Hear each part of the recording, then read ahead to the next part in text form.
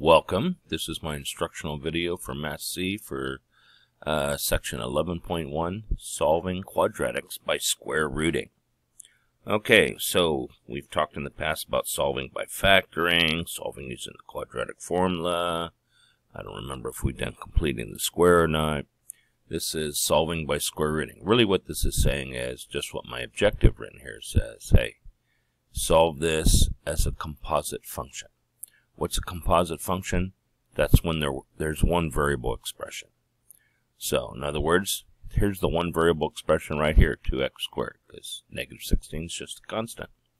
So we can analyze this and tear it apart and say, hey, how's this guy put together? Well, first thing we're doing to x is we're doing the squaring, and then we're doing the multiplying by 2, and then we're adding the negative 16. So if this is how that's structured, then I can take it apart by doing the inverse, going backwards. So the inverse of adding negative 16 is add positive 16 to both sides. So 0 plus 16 is 16. Negative 16 and 16 make 0 and cancel. So we got 2x squared equals 16. The inverse here of multiplying by 2 is to divide by 2. So we divide by 2 on both sides. And we get 1x squared is equal to 16 divided by 2 is 8. Don't know where the 2 came from. I must have been on drugs when I did that. Okay, and then the inverse of squaring, of course, is square rooting. So this is going to be x equals plus or minus their square root of 8. Now, I boxed that in, but that shouldn't be because that's not simplified. Because what is the square root of 8? Well, I can factor that. That's the square root of 4 times the square root of 2. And then we can simplify, because what is the square root of 4? Well, 4 is a perfect square, so this becomes a rational number. So this is plus or minus 1 times the square root of 4, which is really 2, times the square root of 2. There is our final answer. Plus or minus 2 times the square root of 2. Okay, that was number 1, or the first example, problem A, actually. And so hopefully this is like, wow, this is the same thing we used to do for lines. Like, hey, we had 3x minus 16 equals 0. And we said, hey, what are we doing to x here? Well, number 1, we're multiplying by 3. Number 2, we're adding negative 16. So we had positive 16 to both sides.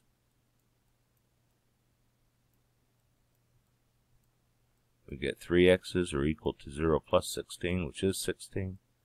We divide by 3 on both sides. We get, hey, x is equal to 16 over 3. So back in the beginning of the year, this is why I encourage you when we're solving those linear equations to look at it as a composite function, list the steps, what's going on. Number 1, we're multiplying by 3. Number 2, we're adding negative 16. And then solve it from there using some kind of process, right? We go backwards, so last thing on, first thing off, and we do the inverse at each step. Boom. Handy method here. Pretty cool. Okay, negative 5x squared plus 9 equals 0. So same thing, what are we doing to x? Well, number 1, we're squaring it, and then we're multiplying by negative 5, and then we're adding the 9. That's how this expression over here is put together. This expression being this expression on the left right here. This is a description of how that's put together. So, I do the inverse going backwards. The inverse of adding 9, add negative 9 to both sides. So that's going to cancel here. Give me negative 5x squared. 0 and negative 9 is negative 9. The inverse of multiplying by negative 5, divide by negative 5. So, negative 5 divided by negative 5 is 1 times x squared is x squared. Negative 9 divided by negative 5 is 9 over 5, because a negative by negative is a positive, of course. And then the inverse of squaring is square rooting. And then, of course, the most important thing when we square root is to remember the plus or minus. So we have plus or minus the square root of 9 over 5. Well, this is the quotient rule for exponents, because taking the square root is the same as raising to the 1/2 power. So basically, this is plus or minus the square root of 9 over the square root of 5. And the square root of 9, that simplifies to be plain old 3. This is plus or minus 3 divided by the square root of 5. Now, a lot of math geeks will tell you it's an archaic skill, means it's like outdated, it's not really important anymore, not in the age of calculators. But a lot of people still hang on to this, is that you have to rationalize the denominator. So notice our denominator here is radical 5. That's not rational, that's irrational. So we're going to convert this. That means when I do a conversion, I always multiply by 1. So in this box is always going to be some form of the number 1, because 1 times any number is that same number. Only here I choose to write, because what's going to rationalize radical 5? Well, multiplying by another radical 5. So if the denominator here is radical 5 and the whole box is 1, the numerator has to be radical 5. Then we multiply across the top, because that's the rule for multiplying fractions, right? Big fraction bar, multiply across the top, multiply across the bottom. So we have 3 times radical 5 in the numerator, and then radical 5 times radical 5 is plain old 5 in the denominator. And now you notice the denominator is rationalized. It's a rational number, the integer 5. Okay, and then I'm looking to reduce here, but 3 and 5 are prime and don't cross cancel. So that is my simplified answer.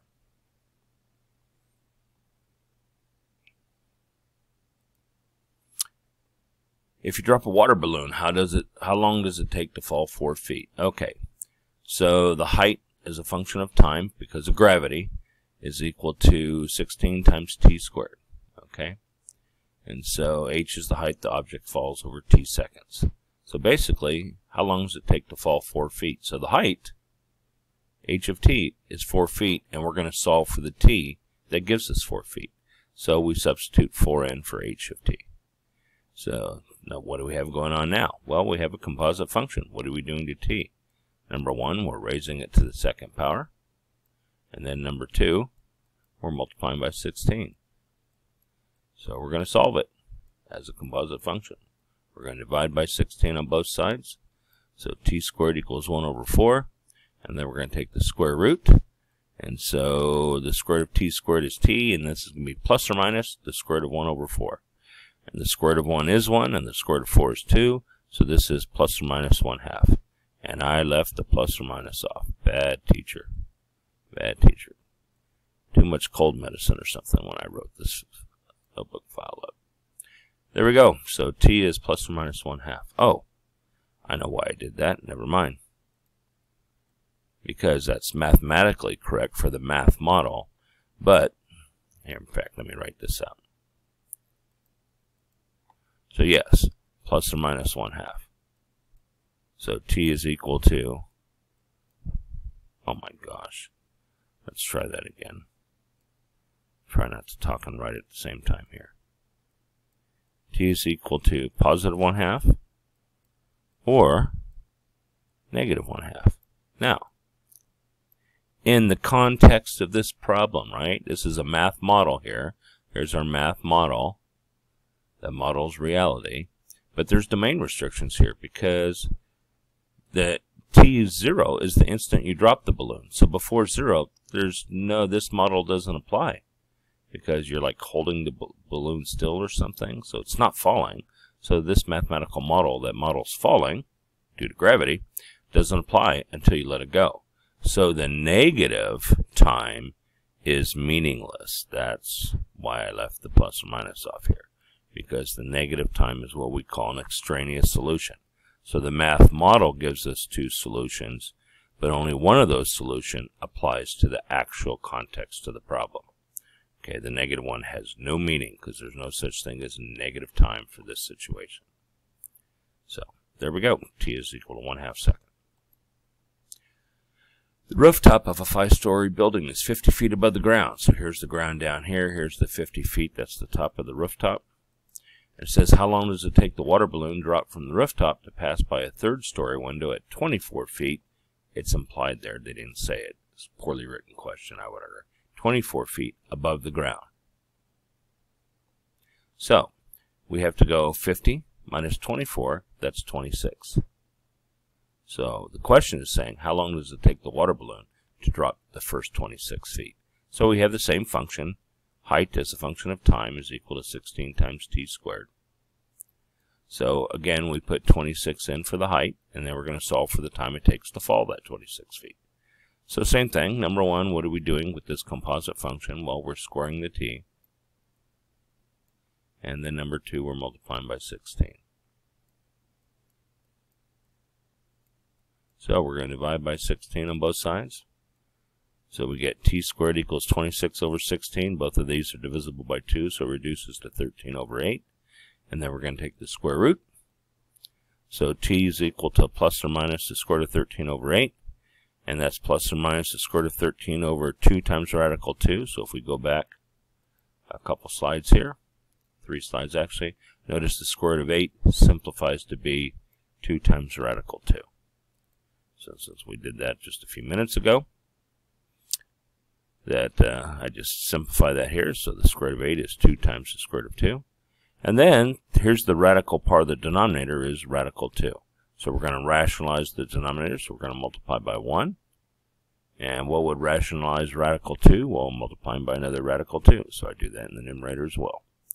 And so we get 2 times 13 is 26, so this is going to be the square root of 26.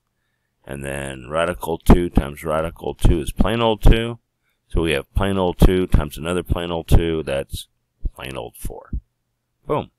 And there is our reduced answer. Now, again, I box this in, not thinking clearly, because what's this say? Well, t is plus or minus the square root of 26 over 4. By the way, the square root of 26 is like a little more than 5, because the square root of 25 is exactly 5. So this is like basically 5, a little more than 5 over 4. So this is plus or minus a little more than 1. Well, the negative time doesn't make any sense for this problem again. It's extraneous. So actually my answer is t is equal to positive the square root of 26 over 4. There is the one exact solution that answers the question, how long does it take the balloon to drop from the rooftop to reach the 3rd story window that's 24 feet above the ground? Bam. There's the answer. On the moon, the distance in feet an object falls in t seconds is modeled by the function d of t is equal to 8/3 t squared. Okay, so instead of 16 t squared, it's different. Well, that's because the gravity on the moon is approximately 1/6 that of Earth. Okay, so what's 16 times 1/6? So 16 divided by 6. So that would reduce. That's going to be 8 times 2. That's going to be 3 times 2. So the 2's will cross cancel. So they got 8/3. That actually makes sense. This sounds realistic. Woohoo! Suppose an astronaut on the moon drops a tool. How long does it take the tool to fall 4 feet? So again, the distance it falls, that's 4 feet. We're going to plug that in for d, and we're going to solve for the t that makes that true. So 4 equals 8/3 t squared. So again, what are we doing to t? Because this is a composite function, there's only one variable expression here, the 8/3 t squared. So number 1, we're taking t and we're squaring it. And then number 2, we're multiplying that by the fraction 8 over 3. So inverse, divide by 8 over 3. Now, that's the same as multiplying by 3 over 8.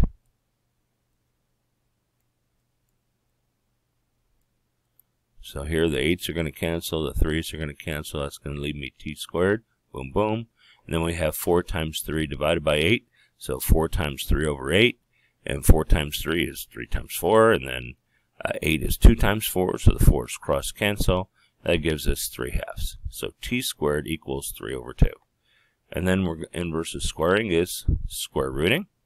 So t is equal to plus or minus the square root of 3 over 2, which is plus or minus the square root of 3 over the square root of 2. Again, we want to rationalize the denominator.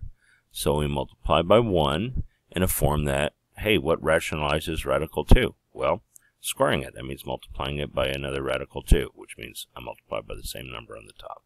In the numerator, that is. So these guys will simplify to make plain old 2. Boom. And radical 3 times radical 2 is radical 6. So t equals plus or minus the square root of 6. And this again is there's no meaning to having a negative time. So we're going to cross that off as an extraneous solution. So we're going to say t is equal to positive square root of 6 divided by 2. Now, the square root of 4 is exactly 2. The square root of 9 is exactly 3. This is probably in the neighborhood of like 2.5. So basically, this is 2.5 divided by 2, which is like in the neighborhood of 1 1/4. I don't know how close that is, but it's in a neighborhood. Okay, so there we go. T equals the square root of 6 over 2.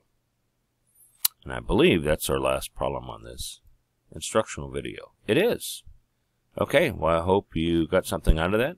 I'm thinking solving a quadratic that's in a form that as a composite function is actually, that's like really easy. That's probably the easiest way to do, except for maybe factoring. Maybe factoring is easy, maybe easier, maybe not. But they're close. This is certainly a desirable way to solve a quadratic when it's allowed. Now, when you have a normal quadratic, like, hey, x squared plus 2x plus 7 equals 0, notice here, you can't use the composite function method. Why? Because it's not a composite function because there's two different variable expressions. See, you can only do this when there is no x term.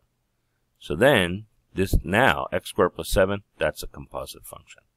So, these are special. We can't do this all the time. So, the trick is to recognize when it occurs and then use this method because it's short and easy. So, that's the big picture. Other than that, I'll leave you to the rest of your day. Ciao.